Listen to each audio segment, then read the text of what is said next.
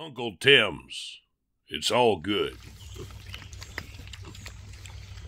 So we've got all these older pigs. They're ready to go this weekend. We got people lined up. Come pick up 6 of them, and then I'll be keeping 2 of them to raise up to butcher myself. And then all these little red pigs,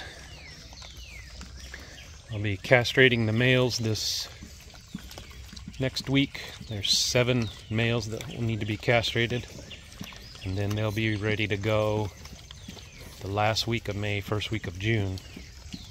You can see these pigs are growing fast. They're all doing well, except for there's one over back there. She's got an injured leg.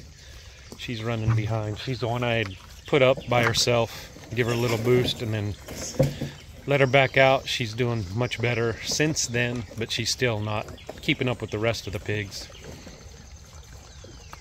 But before she was kind of on her way out, so I was able to get her in and give her a boost, and she's doing much better now.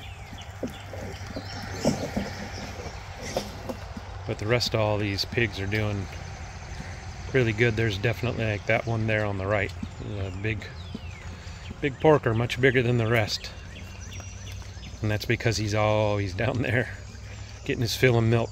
Every time she stands to eat, he's there drinking.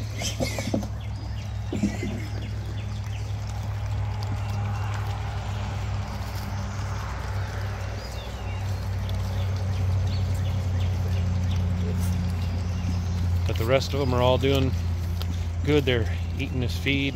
Feed them down in that, got a catch pen down there. I'll put food in there, and that's how I catch them if I need to catch them. And I'll need to catch them this weekend because, like I said, I got people coming to pick them up. But this is what they should look like when they're ready to go. So these bigger pigs, they're 7 weeks old this week, and they're good sized pigs. That one there, the pink one there, farthest pink one there, she was the runt of the litter, and she's still a little bit smaller than the rest, but not, I mean, she's not significantly different. I mean, she's keeping up as far as healthy wise. That black one there, I don't know if that's a female or a male, but that one has a really good shape. Female. Yeah, they're all doing really good. They're gonna make some good meat pigs.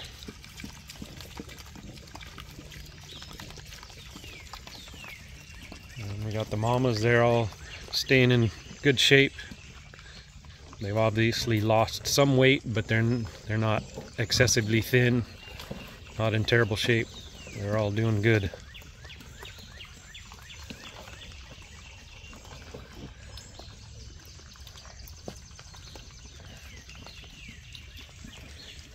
If I can, I'll try to get some video of catching them this weekend and sending them down the road to go live with somebody else.